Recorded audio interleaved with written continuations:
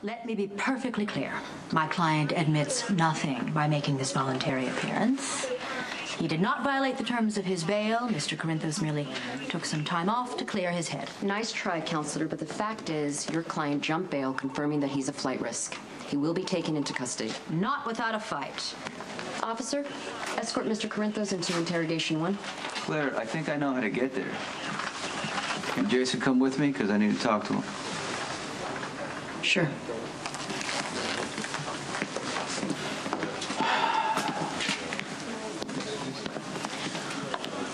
Okay, cards on the table. We both know that Sonny just made a huge concession by coming back.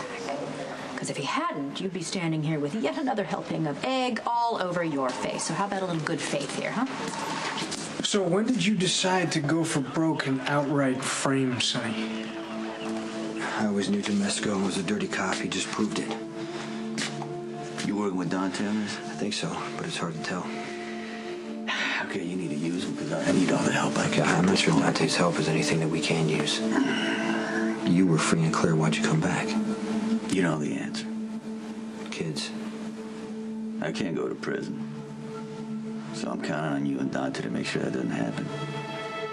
Why you're saying kidnapped, whoever told you that is overreacting. Okay, what's your version? Well, a couple fans got crazy and that's it. That's not the way Murphy tells it. What do you mean, Murphy? After he left here last night, 2 men grabbed him. What? Is he okay? He's fine. Well, what happened?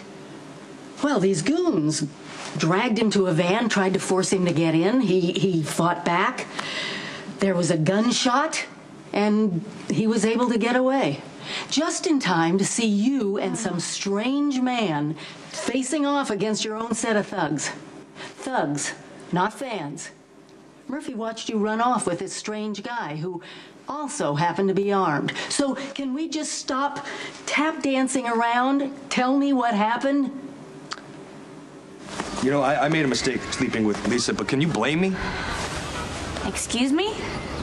I mean, the only things you were concerned about were your memory of Stone and working for your AIDS organizations. And I know it's admirable work, and I'm an ass for bitching about it. But the point is, Robin, you froze me out. Why don't you grow up, okay? There are more important things in the world than Patrick and his needs. And it's despicable for you to use the excuse of my commitment to something bigger than our petty crap to cheat on me with your ex-girlfriend.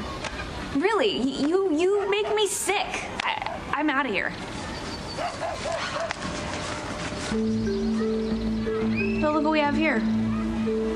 Why am I not surprised? Are you just loving everything that you're hearing? You're looking at the late Ronan O'Reilly. He was killed suddenly in a freak accident not less than 15 hours ago. He was enjoying a soccer match and a bleacher collapsed on him. Ouch. Indeed. You sure it was an accident? Oh, yes. Strictly wrong place, wrong time. I'll say. So, why is Interpol interested in this soccer fan? Well, Mr. O'Reilly was an assassin for hire. One of the best. Able to slip in, unnoticed, do his job, and slip out again without a trace. Was he affiliated? Yes, for a time he was with an Irish terrorist group, but for some reason it wasn't a good match, so O'Reilly struck out on his own. Lately he's been working for someone that Interpol is very interested in capturing. A fellow who calls himself the Balkan. So far we haven't been lucky enough to get a man on the inside. And that's where I come into play. You want me to become Ronan